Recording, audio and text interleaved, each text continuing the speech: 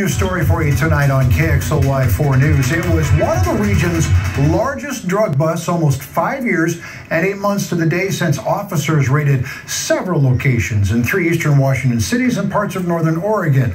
One of the men behind it all now released from federal prison, and his story just might surprise you.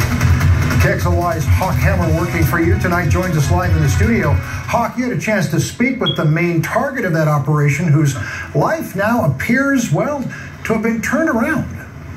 Well, that's right, Darren. Just for some background, though, that operation was 2 years in the making and named Operation Old School. It resulted in dozens of arrests, took pounds of meth, guns, and even a live hand grenade off Spokane streets. It was said to have broken the back of the meth industry in Spokane at the time.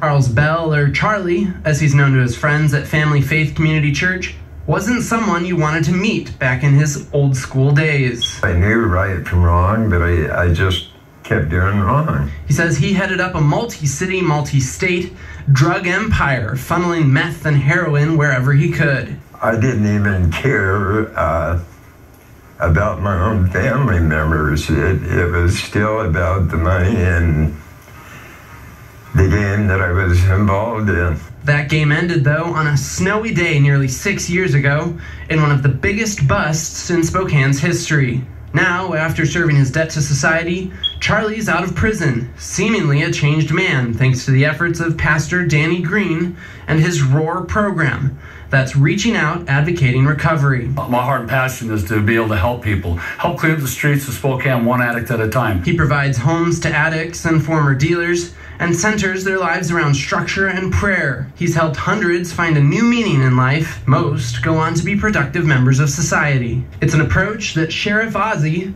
who's helped put Charlie and many of the people that go through the program behind bars, says works. You know, it's really easy to arrest people, really easy to take them to jail.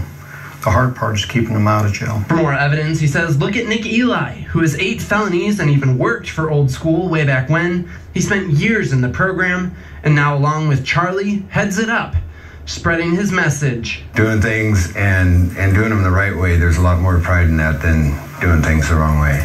A success story, because they were given the chance to change in an environment that supported them. You can sit and keep people down, or you can try to give them a hand up.